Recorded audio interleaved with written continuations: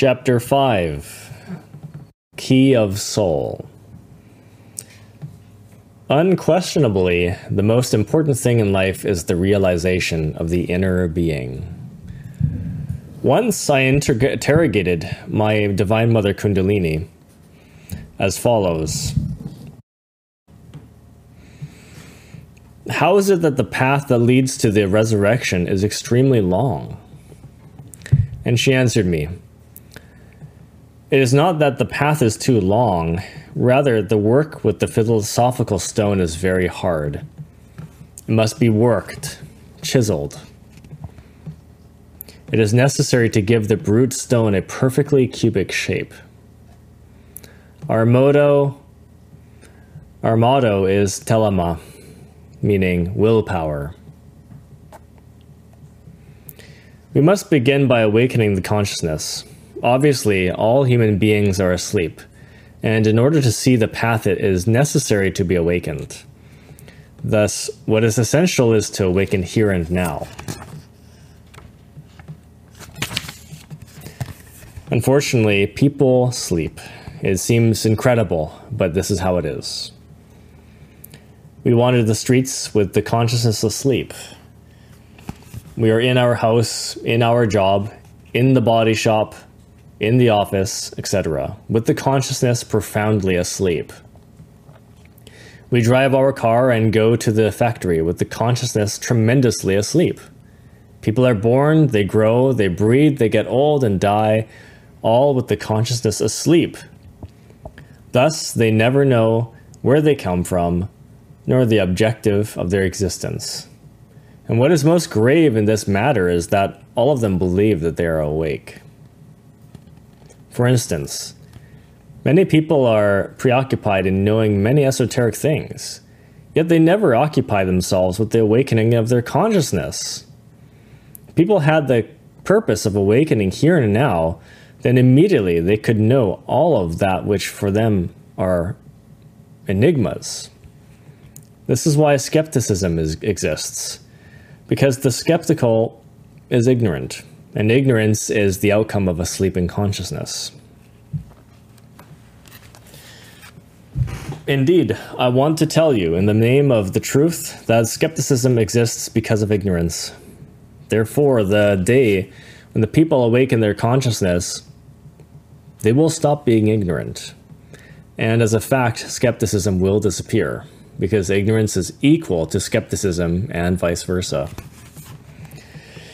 Indeed, Gnosis is not a doctrine that seeks to convince skeptical people, because if today we convince 100 skeptical individuals, tomorrow we will have to convince 10,000.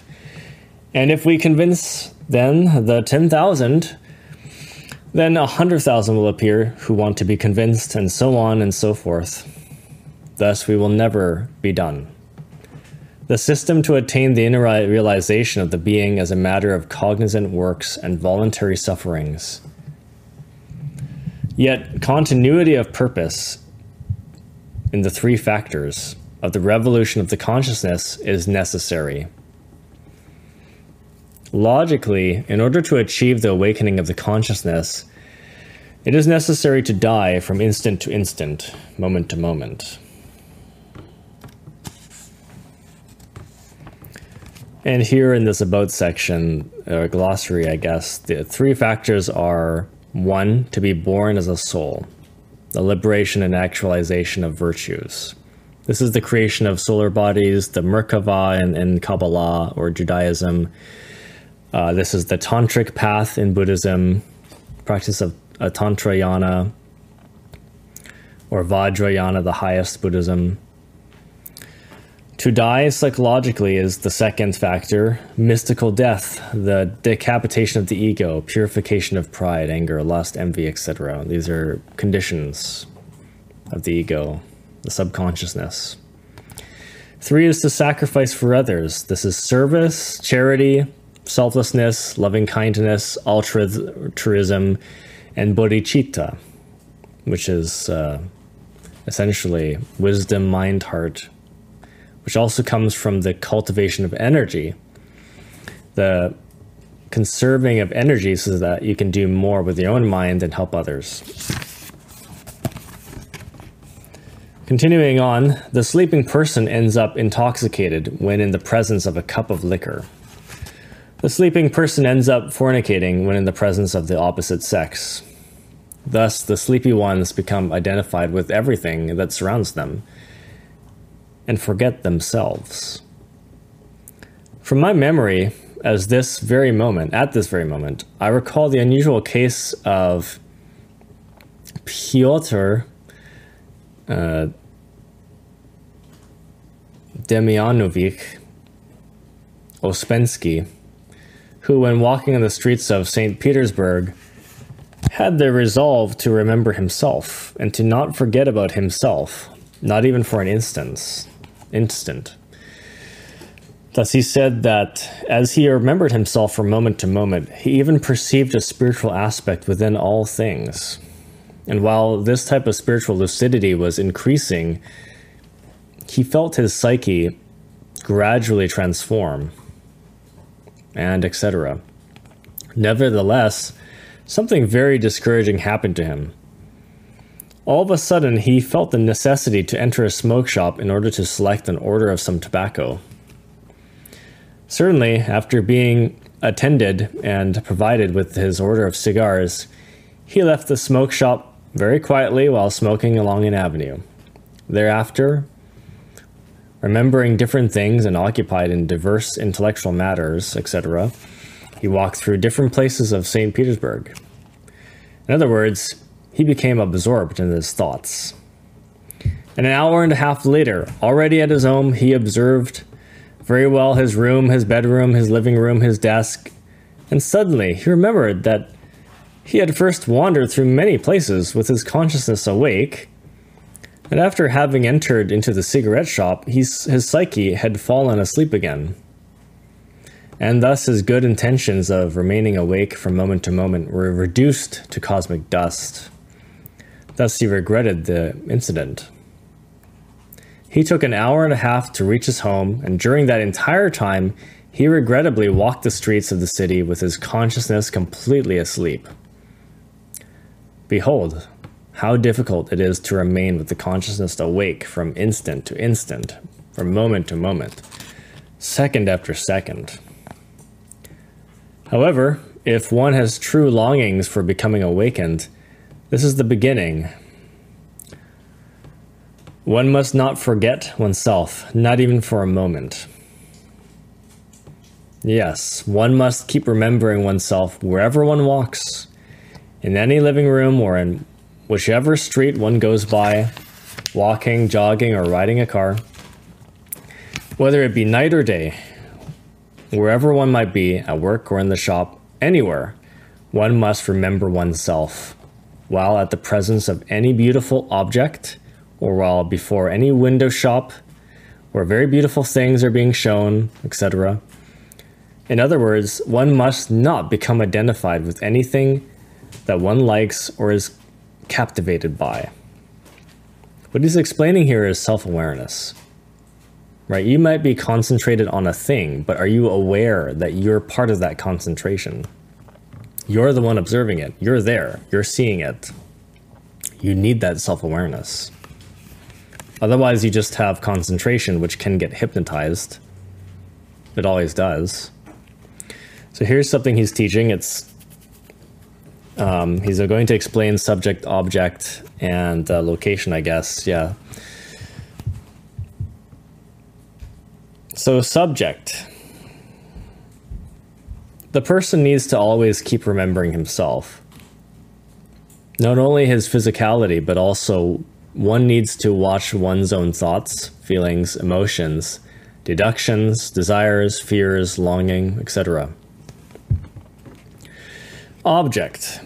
Beloved brothers and sisters, it seems to me that this second part, object, is abundantly intriguing, because it is related with becoming inquisitive about objects, that is, with not becoming identified with things. As we already stated, thus, if you see a beautiful object, i.e. a suit within a window store or an exposition of something, an exhibition of anything, a very beautiful car, a pair of wonderful shoes, anything, what is important is to not become identified with the thing, and to know how to distinguish between common things and uncommon things. Like a strange animal, an elephant that flies, or a camel that appears in the middle of a living room, etc. Thus, the first thing that one needs to do is to reflect. One needs to not become identified with the object or creature that one sees, because if one becomes identified with what one sees, that is, if one is absorbed by the representation before one's eyes, then one remains fascinated. In other words, one passes from identification to fascination. And this is how one remains enchanted, or marveled, identified. If one forgets oneself, then thereafter one's own consciousness falls asleep and will snooze profoundly. This is what it means to be hypnotized. It happens all the time when we sleep. When we sleep, dream. When we watch TV, when we watch movies, when we get into a conversation, we're just completely absorbed in the story, the images. We just forget that we're there, right?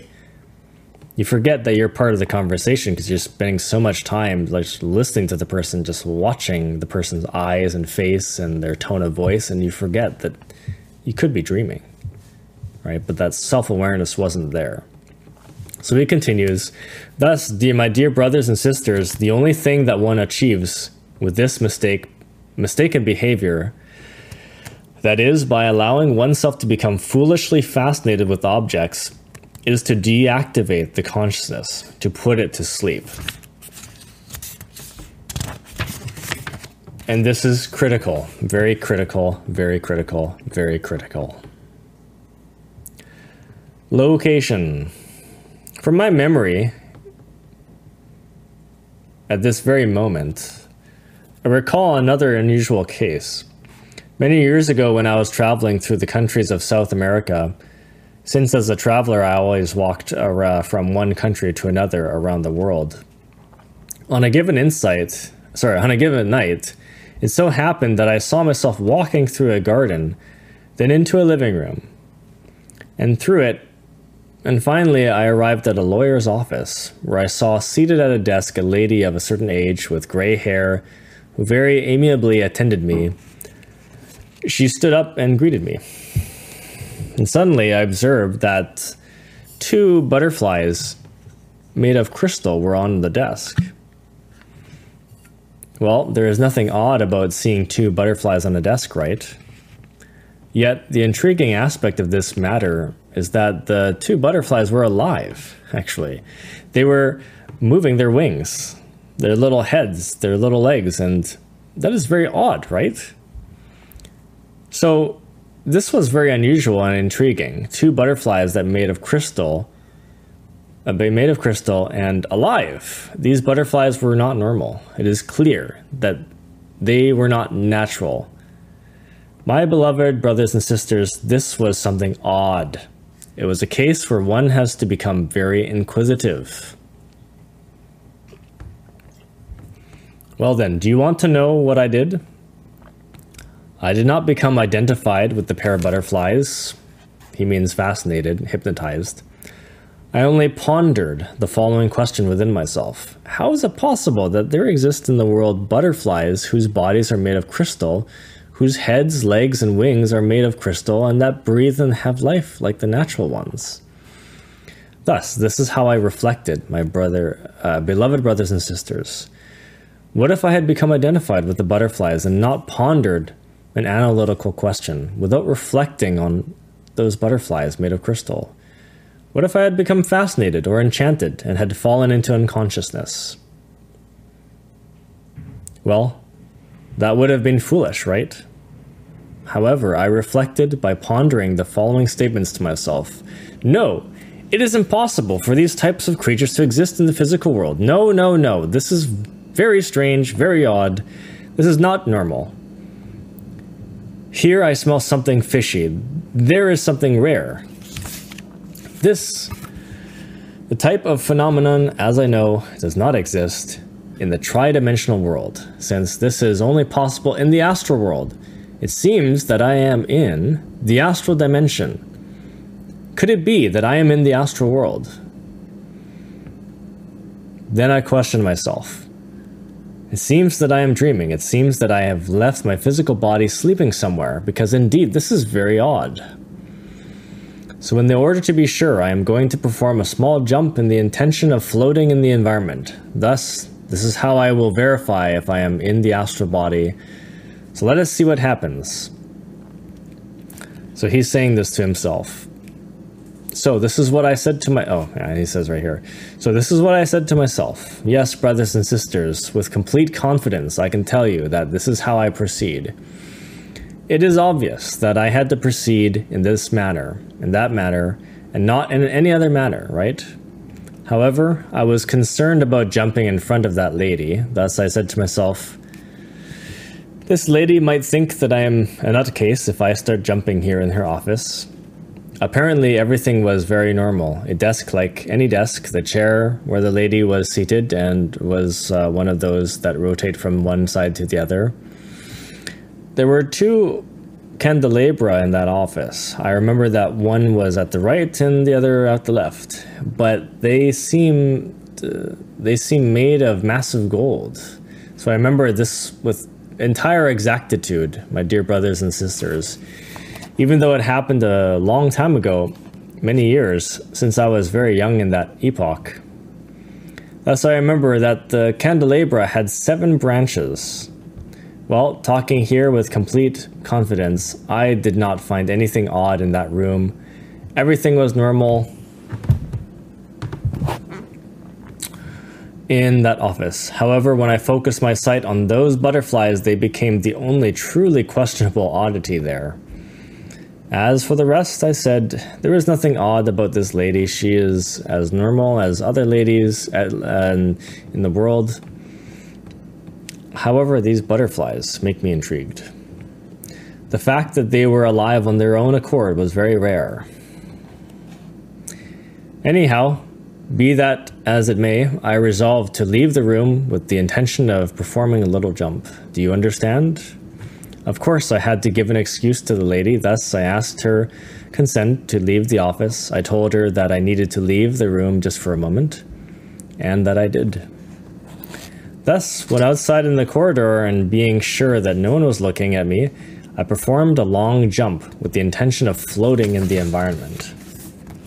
And behold, let me tell you what happened. Sincerely, I tell you that I immediately remained floating in the surrounding atmosphere. Of course, I felt a delectable sensation, my dear brothers and sisters, a delectable sensation. Then I said to myself, I am in the astral body. Here I do not have even the slightest doubt of it. I remember that a few hours before I had left my physical body sleeping in my bed, and by displacing myself there in the astral world, I had arrived to that place, to that office. Then I went back into that office. I sat again before the lady and spoke to her with much respect. I told her, be aware, ma'am, that we both are in the astral body. Wondering with sleepy eyes as a somnambulist, that lady scarcely looked at me. She did not understand. She did not comprehend. Nevertheless, I wanted to clarify the situation for her, and I told her, ma'am, remember that a few hours ago you went to bed to lay down in order to sleep. Therefore, do not wonder why I am telling you this. Listen, your physical body is sleeping in your bed, and you are not here talking with me in the astral. And you are now here talking with me in the astral world. Yet definitively, that lady did not understand. She was profoundly asleep. She had her consciousness asleep. Thus, upon seeing that everything was useless, comprehending that she would not awaken, not even with cannon shots, since that wretched lady had never dedicated herself to the labor of awakening her consciousness. Then, frankly, my dear brothers and sisters, I resolved to apologize and left. Well, a curious thing I want to narrate for you that many years after, maybe 30 years or more, I had to travel to Taxco, Guerrero, Mexico. Taxco is a very beautiful town situated over a hill and built in the colonial style. Its streets are stone paved, as in the epoch of colonization, and it is very rich indeed. It has many silver mines and many beautiful objects, and jewelry made of silver are sold there. I had to travel to that town because someone was making some remedies for oh, there's a typo here. Some remedies for lived there. Oh, because someone I was making. Sorry, it's not a typo actually. I had to travel down there because travel into town because someone I was making some remedies for lived there. He wanted to be healed and wanted me to help him in his healing process. He was a wretched patient, very sick. Well, I arrived at a house. I crossed a garden and arrived at the living room, which I recognized immediately. 30 years later, there was that lady. I looked at her and recognized her. She was the same lady that I had seen behind the desk many years ago in the astral world. However, this time she was in the living room. She invited me to pass into another room where I found the already mentioned lawyer's office, where I, so many years ago, had arrived in my astral body. Yet now, instead of the lady behind the desk, it was her husband, a very well-educated man who, without a title, was dedicated to the law. In some places, these people are called interns. Well, call them as you please. The fact that he was seated there in that office. The fact was that he was seated there. He stood in order to welcome me, and thereafter he invited me to sit down in front of his desk. So I immediately recognized the office and the lady. Then it so happened that because that man liked a little these sort of spiritual studies, we talked and conversed for a while on these matters. He liked everything related with esoteric studies. Thus, I surprised him a little when I told him, "Sir, I was here already some time ago. I was out of my physical body, in my astral body. And you know that one moves, walks, and goes from one place to another." This gentleman had already known a little about these things, so my statement was not too unusual for him. Then I told him, "See, on this desk there were 2 butterflies made of crystal. What happened? Where are those butterflies?" And he quickly answered me. "Here are the butterflies, right here, look at them." He then raised some newspapers that were upon the desk, and certainly they were there. The 2 very beautiful butterflies made of crystal. Of course, he was very astounded that I knew about those butterflies.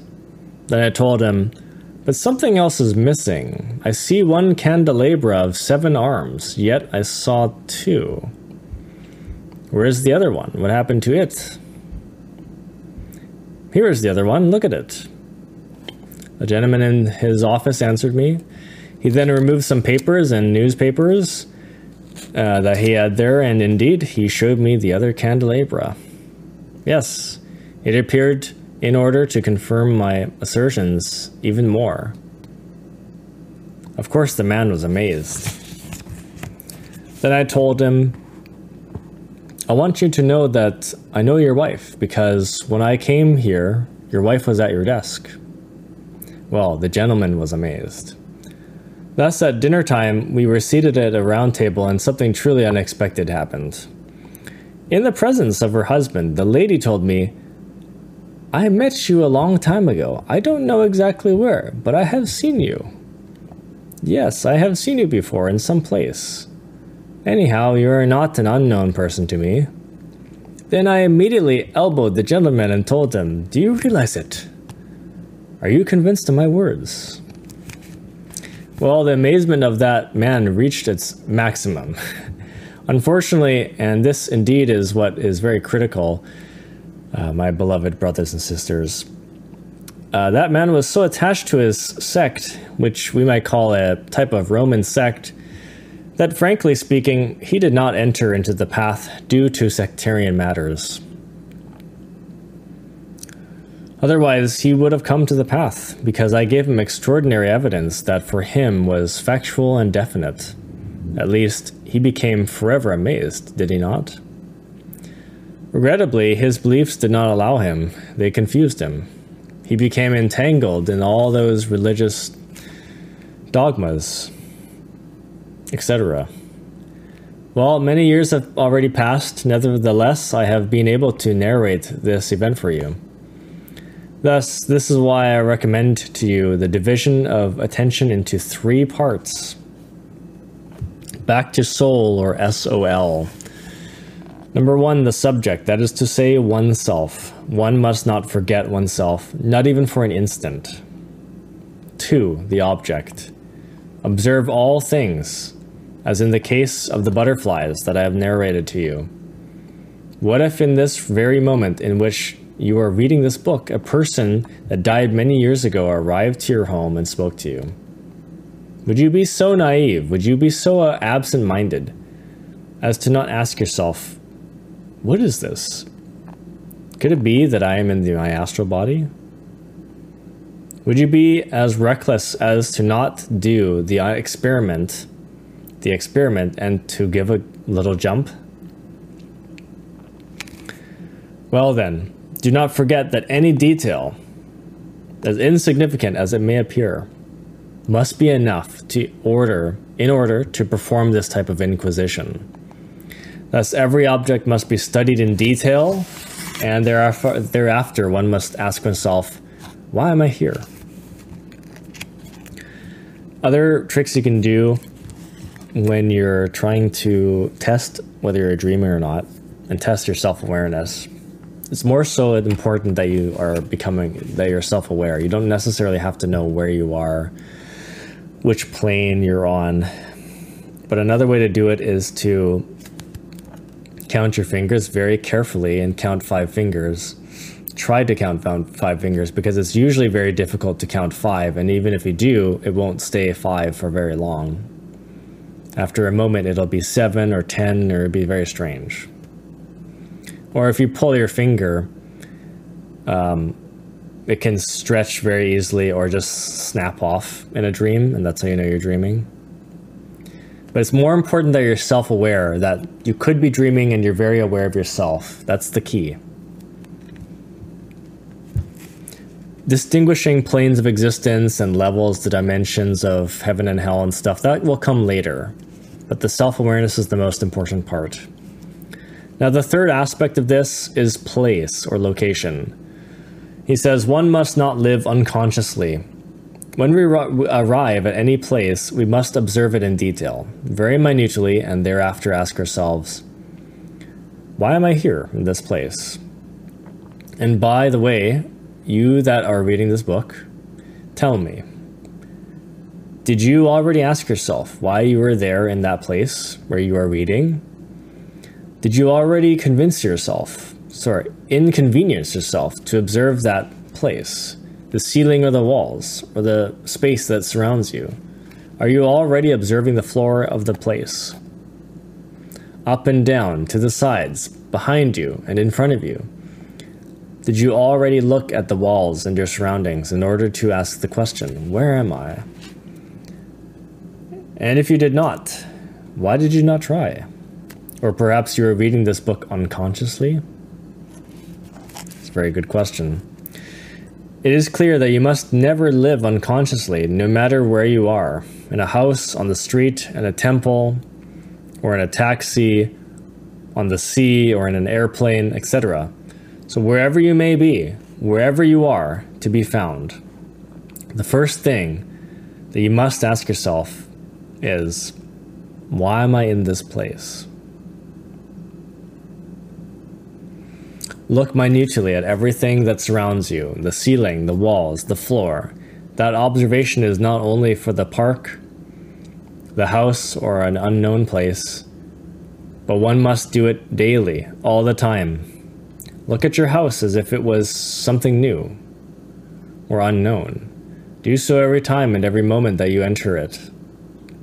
You must also ask yourself, why am I here? Why am I in this house? What a strange house.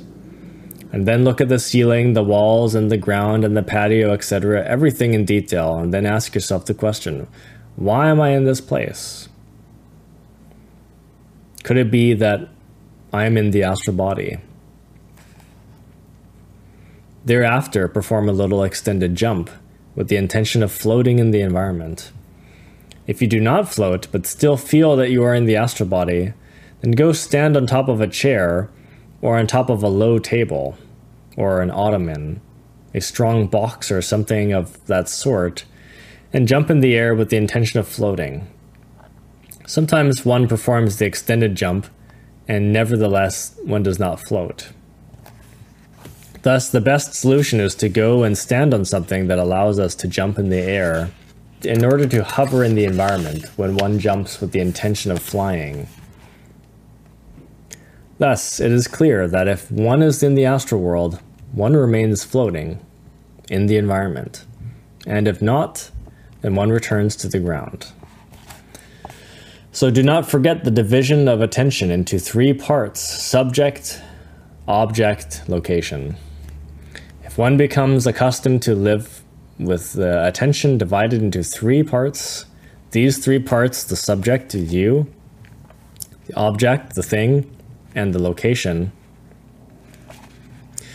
if one is habituated to do it daily, at every moment from instant to instant, from second to second, then this habit becomes recorded deeply in the consciousness. Thus, at night, when our physical body sleeps, one performs the same exercise in the astral world. One does the same thing that one does in the physical body. The outcome is the awakening of the consciousness. You know that often at night you repeat in dreams the same things that you usually do during the day.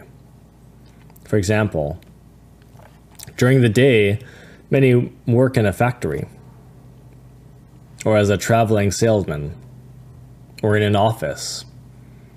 Then at night, during their dreams, they see themselves working, doing exactly the same things they were doing during the day. They dream that they are in the factory, or selling, or in the office. It is clear that everything that you do during the day, you repeat during the night.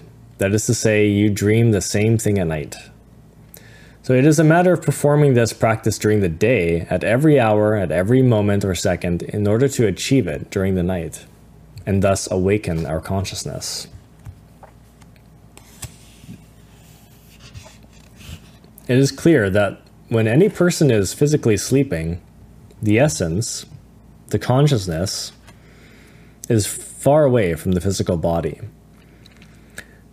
Then it so happens that when the essence is outside of the physical body, it acts within the astral plane and repeats the same things that it does during the day. This is how you can awaken automatically, because the practice of this exercise gives a spark or shock to your consciousness, which then remains awake.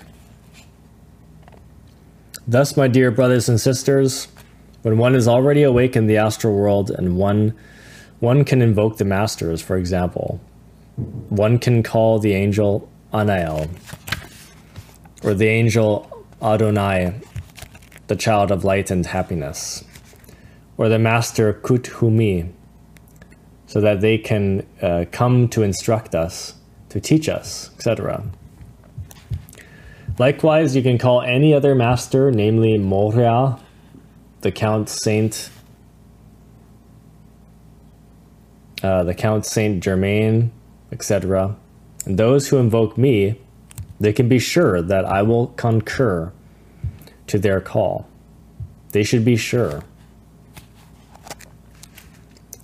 Therefore, I give you the system in order to receive the teachings directly. And if you want to remember your past lives, then invoke the masters of the White Lodge, Kuthumi, Hilarion, Moria, etc. And ask them to have the amiability, the kindness, to help you to remember your former existences, to help you to recall your past lives. You can be sure that the masters will grant you such a petition. This system that I'm giving to you, all is in order for you to receive the direct knowledge. You can also travel to eastern Tibet. You can also go to the depth of the oceans, including to other planets if you want. Thus, this is the way to receive direct knowledge. This is why I tell you, awaken, my dear brothers and sisters. Awaken, awaken. Do not continue living your life as an unconscious or sleeping individual, as this is very sad, my brothers and sisters. Behold the sleepy souls, how they walk unconsciously in the astral world. And after death they continue asleep, unconscious, and dreaming foolishness. They are born without knowledge. At what time? They die without knowledge at what time? I don't want that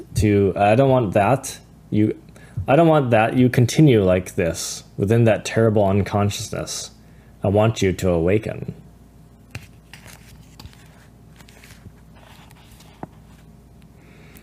Alas, now as the intermediate state of the dreams arises before me. Alas, now as the intermediate state of dreams arises before me, renouncing the corpse-like, insensitive sleep of delusion, I must enter, free from distraction, distracting memories, the state of the abiding nature of reality. Cultivating the experience of inner radiance through the recognition, emanation, and transformation of dreams, I must not sleep like a beast, but cherish the experiential cultivation, which mingles sleep with actual realization. Padmasambhava, from Root Verses of the 6 Intermediate States.